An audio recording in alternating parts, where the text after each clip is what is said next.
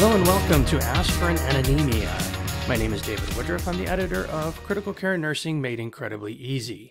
I hope to make this incredibly easy for you too. For a long time now, we've used low-dose aspirin as a prophylaxis for prevention of clotting that may occur in cardiovascular events. However, the question remains over many, many years as to whether or not this is safe. Aspirin is a non-steroidal anti-inflammatory and will inhibit platelet aggregation at low doses. It may also prolong bleeding time. So how does this fit into the whole scheme of potential complications? So let's take a look at what happens with aspirin here. So here's our arachidonic acid that stimulates prostaglandin formation and a protectant phospholipid in the gut. However, aspirin blocks this process. Now, and as far as pain goes, this is a good secondary process here of blocking prostaglandin because that is one of the components that causes pain. However, prostaglandin also creates that protectant phospholipid in the gut that helps to protect the gut from injury. So by giving aspirin, we're decreasing that prostaglandin, increasing the chance that we're going to have erosion of the gut and potentially GI bleeding, even if it's just occult bleeding.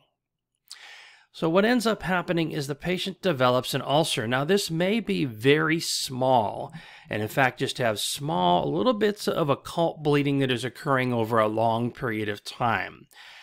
Now obviously if it's an ulcer and it's bleeding and you can see it, that's one thing. Then we obviously want to stop the aspirin. But if it's occult and you really don't know that it's happening, but we're just having some slight decreases in the patient's H&H, how important is that? How significant is that? So let's take a look at this.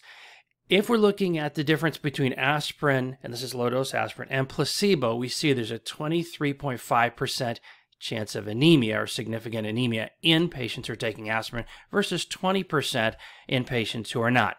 These studies are looking at our older populations, so older than 60 years old, given aspirin or placebo. So you see that there is a slight increase, slight difference with aspirin.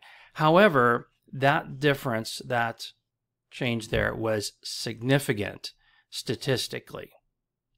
So what does this mean? This means that you're going to have more patients developing GI bleeds in that aspirin group than in the placebo group.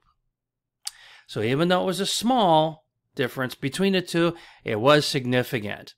Obviously, anemia has many significant consequences on the body, and the debate now is that anemia significant enough that it would warrant stopping the aspirin? So in other words, is the consequence of anemia to the heart greater than the consequence of the potential for platelet aggregation and causing clotting in the arteries?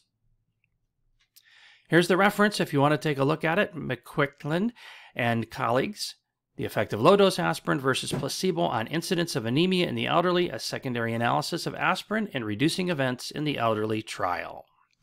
Thanks for joining me today. My name is David Woodruff. Until next time, bye now.